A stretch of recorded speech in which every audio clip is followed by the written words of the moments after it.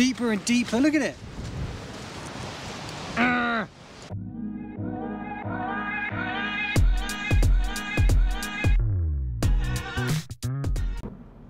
Good morning. So today we are going to go to Geevor tin mine. I've woken up and it's a bit wet and miserable, so I thought why not try and get away from this area, travel further down into Cornwall, try and find some dry weather, and if not, at least part of it is indoors.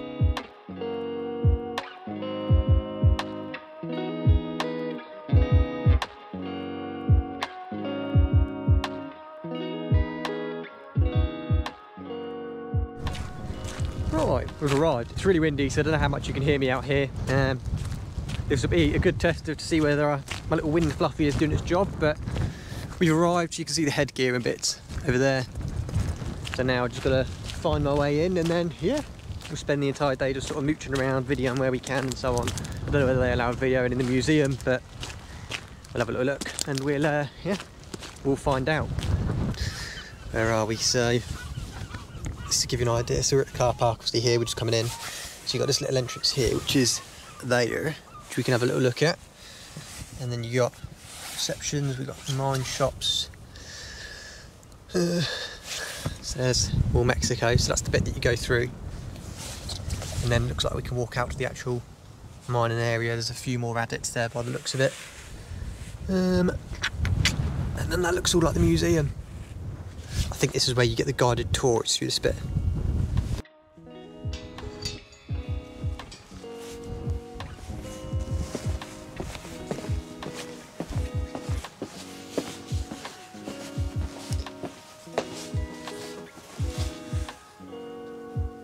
Turn the torch on. You can have a look. You can see it doesn't go very far in there at all. I don't know if there's anything around that corner there. Alright, I'm in. Got a hard hat washer in it, so that goes for the entire site, but at the moment I'm just doing an inside bit. It's really cool. This is I suppose like a 3D map of all of the mines, which is pretty crazy. So I don't know how much of Cornwall this covers and whether it's all of it or just this area. Try and have a look. You see it tells you down the floor, so here is Levant Mine, which we're going to go down to today. So that must be, oh, this is all out into sea, look. Let me give you a better view. So I don't know if you can see the lines on the floor over here, and this all runs out under the ocean. And it tells you even what they mined. So I'm booked onto a tour at 1, so we've still got a little bit of time to look around. So we'll see what we can look at and then go from there. But here's the main shaft.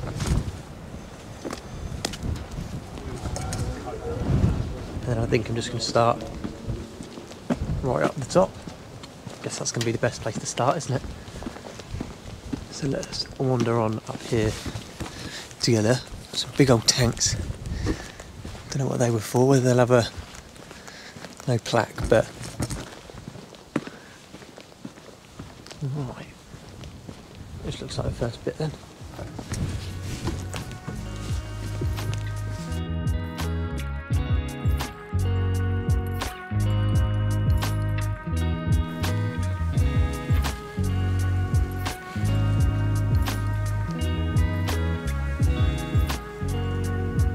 My tour starts in 10 minutes. You'll notice today that it won't be much of me talking. It'll be a lot of sort of B-roll and video and so on, but it's be like my first time properly filming in what I would say is a public place, so a bit nervous. But we'll get some good B-roll for you, get some good photos, and we'll share all of that. And then what I'll do is I'll try and video the tour as well, and walking through the actual mine as much as I can, alongside also taking pictures. So yeah, we'll see what we can get.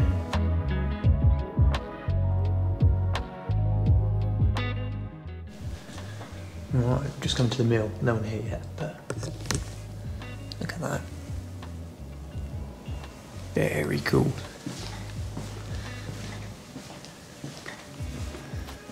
So this is obviously where our tour is going to be. And how awesome is that? Very cool.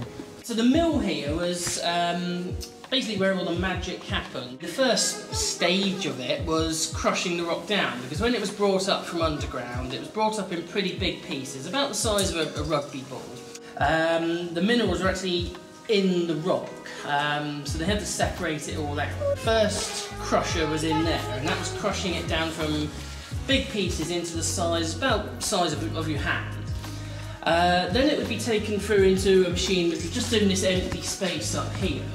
And that was called the washing trommel. And basically it was a big washing machine drum, and it washed off all the mud and the dust and everything that was coating all the rock. There are quite a few steps in the mill as we go down through, because it was built on a downward slope.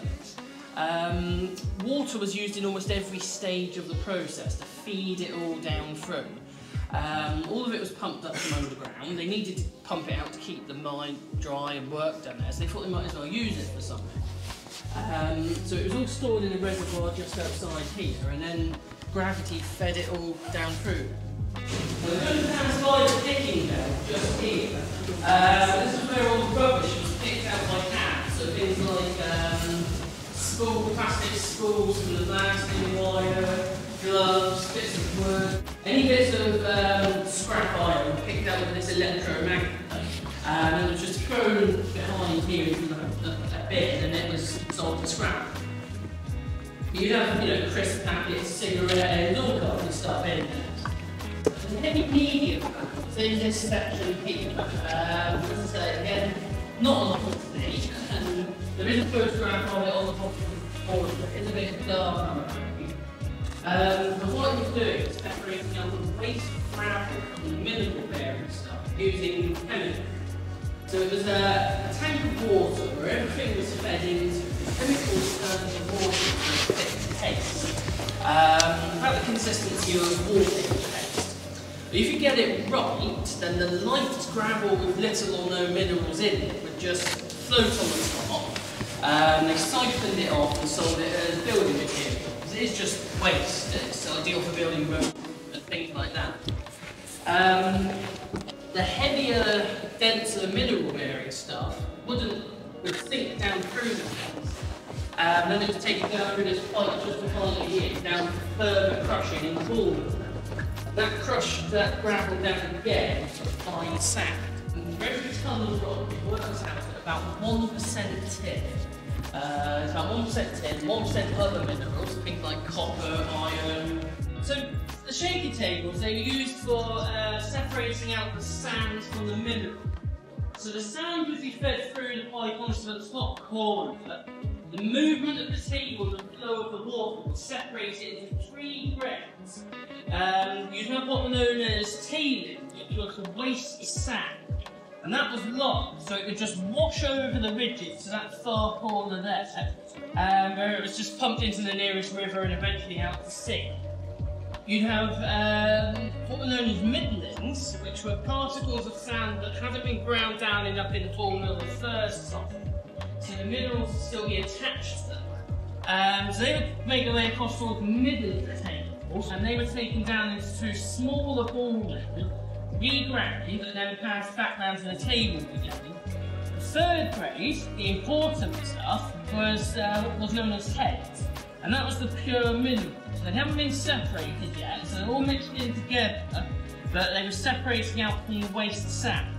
And they were too heavy to wash over the ridges, so they would get trapped behind them and make their way up underneath this shelf, this corner here, where it was taken down into the next stage for separating out the chemicals. What I'll do is I'll put some sand on and you can see it work. Obviously I won't put a ton on because we'll be a while. I'll put a couple of scoops.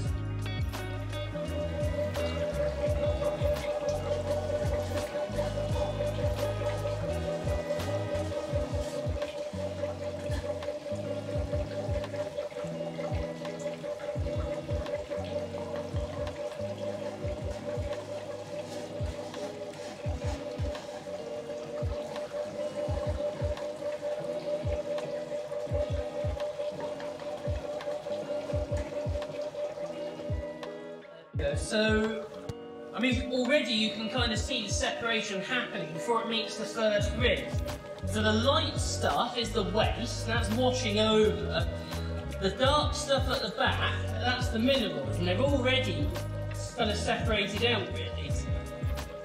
Some of the dark stuff will make its way across the first few ridges, and that's the middling. And then one person would work a block of about 20 tables. So you'd probably do those and all the way down as far as the wall down there. And you just kind of wander amongst them, just making sure the water was flowing alright, holes weren't getting clogged up and stuff like that. They do most of the work themselves, really. I mentioned back at the shaping table that the middlings were passed down into two smaller ball mills, and this is where that happened. It was passed back around to the bank tables behind there and reprocessed. Most of it would have to be done probably 4 or 5 times before it got to the finished stage. So quite an intensive process, really. Okay, as we go down the steps here, we're going down into probably the oldest bit of the mill. There's bits down here that date back to about the 1870s, and there's another mine working on the site here. And when Geevor opened it, just sort of built the new mill around the old. And in here is quite a rare survivor from the Victorian mining period. So this is in here is what we call a Brunton calcine. It's what they used to basically separate out the sulphide before froth flotation was invented. What they used to do is, basically what's in there is what's on the diagram, but it was like a rotating metal plate where they piled up the ore onto, roasted it, heated it up, and they roasted off the arsenic. So they used to, what they did, they roasted it off, the arsenic crystals, the refined stuff would be allowed to cool and kind of gather on the walls in there, and it was somebody's job to go in, scrape it off, and the mine would bag it up and sell it. Okay, so what we'll do is we'll head out the doors here, see my colleague Steve is about, and as I say, he's sat on the ground and then you go. The workings that you're going into, we think date back to the mid to late 1700s. Alright, you probably can't see much. We're in the mine now. Here you go. So you can see we're just going from this little timbered section, moving on now into a little cobble section, which is very, very cool. So I'll make sure I take some pictures and some video and show you that. Very cool. So yeah, so we don't know much about the actual history of it, unfortunately. But we do know that in that time period it would have been done by hand with pickaxes, shovels, candles for light. Boys as young as 7 would have been working underground in those days. So unfortunately, it was just one of those facts of life back then. You tended to do what your father did, your grandfather did. You never really questioned it. And the children were small, so they could get into the small spaces. Right, probably crouched over in here now. Just come up to our first bit of something interesting. I'll give you an idea of how tall this is in here too. Okay, so this is a shaft. So you can't see anything that's within the platform. This is our first shaft. You can see it goes up as well. We've got a wooden cap above us. And then a winch bucket there. You can hear the water running. That's a lot of water to be running down it. So yeah, very cool. We're going to go on that way in just a second. Generally it would only be men and boys that worked underground in Cornwall because it was considered unlucky for women to go underground in those days. So they tended to stay at surface and basically do the job of the mill up there. So you would have been breaking up the rocks with hammers, processing the ore. They wouldn't have got the same kind of quality tin that Geevor was getting because they just didn't have the technology. But they would be getting a good enough kind of grade from it to be able to make a profit on the mine when the prices were high. But you would have whole families employed on the mine site in that way. You can see, even the adit itself is all slanted, so it definitely makes it tricky to get through. I mean, here, I'm probably cracked down. You probably can't really see me, but this is only maybe 4.5 foot tall. Very tight. And I can stand up again here. Right, we're in West Drive now. Now the workings here, what they would do, we think probably what happened initially was they saw the mineral lodes outcropping on the side of a hill or a cliff like here, and they just tunnelled in and followed it along. Once they got in and started developing the mine a bit, they start sinking shafts for access and for winding the ore up. This would probably never have been pumped out. The deepest bit of this mine is about 300 feet, which is roughly sea level. Because back in those days, steam engines were relatively new, they were very expensive, coal was expensive. The nearest coal field to here was Gloucestershire, which by road in those days it wasn't practical to transport it. When the South Welsh industry started taking off, a lot of the mines in Cornwall started shipping the copper ore to South Wales to be smelted, and then the same boats would bring the coal back for the steam engines here. But that was a little bit after this kind of time period, so this would probably just stayed relatively shallow workings and they wouldn't have bothered pumping it out. Right, okay, we're back out on the cliffs now. It's really breezy, so I don't know how much you can hear. We're just walking down. I'm gonna have a look at all these bits at the bottom, but that was, I mean, that was wicked. I enjoyed that. I just feel sorry, there's a guy sat in there waiting for you. And then as you get to the end, he just comes and like shuts the gates just to stop sort of any random person going in them and so on. And I said I felt a bit bad. I was like, oh, I hope I'm not holding you up, because I was just dawdling. I was taking forever to get through it, making sure that I lapped up every moment, because, well, you know how much I enjoy that kind of stuff. But oh, that was a wicked experience. I wonder if there was anything here then, because there's a bit of timber in the floor there. So I wonder if there'd have been something here at some point. I think I'm just going to walk up to these buildings that are up here, and then I'll loop back down.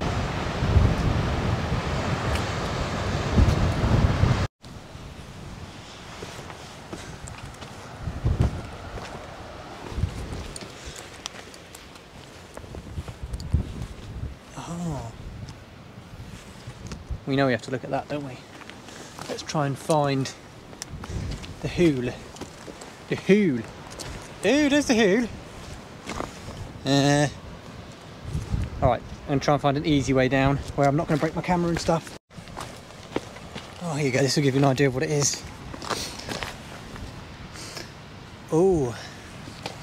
So this is the arsenic works that the guy was on about earlier. Oh,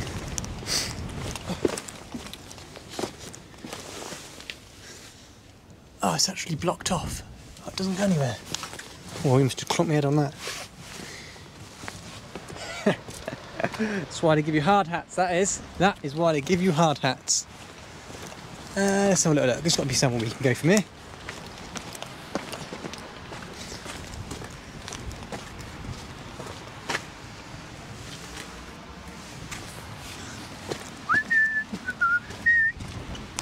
What have we got? What we got? Oh, that's very cool. Okay, so this is cool. This gives us a slightly different perspective on things, if you can even hear me. Just coming down to this other bit here. Just try and get down it. Oh.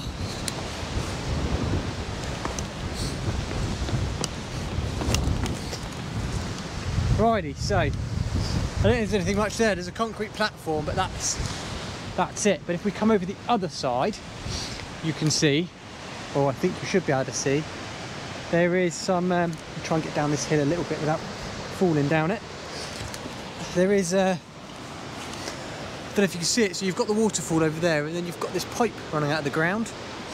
I don't know if you're going to be able to see it on the GoPro very well or not. You've got all that copper staining too. That looks awesome. We'll try and get some pictures of that, and look at the waves as well.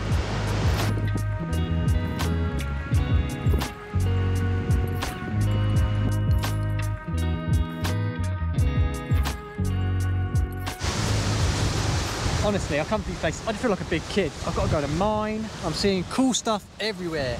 Look at this. You've got the water running out the bottom. Look at the staining in that rock. Isn't that awesome? You've got raging waters down there as well. It's just perfect. This is why I come to Cornwall. What's getting me is there's a gate and stuff down there and a ladder, and I just think, are people really going down? No, crazy. You're not even going to think about it. Terrifying. Right, move on. Just walking down this path. Look at my shoe. Walking down it, it all just looks like nice normal grass. I just need to avoid that, right? And then the minute you step into here, it's a puddle, and it just gets deeper and deeper. Look at it. Well, good job I wore my Get Mucky shoes, eh?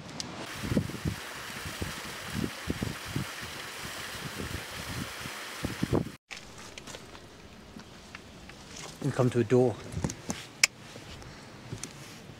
So there's no way you can see around the edges, so you guys are going to have to tell me what's in there. Oh, by putting you under the door. I'm on my way back up now, so just got to wander up all of the piles. So all of this stuff here, this is all rock they've thrown away, I believe. This is all stuff that was mined out, went through all the tumblers, ground down really fine, didn't have any minerals in it, so they just bin it over the edge.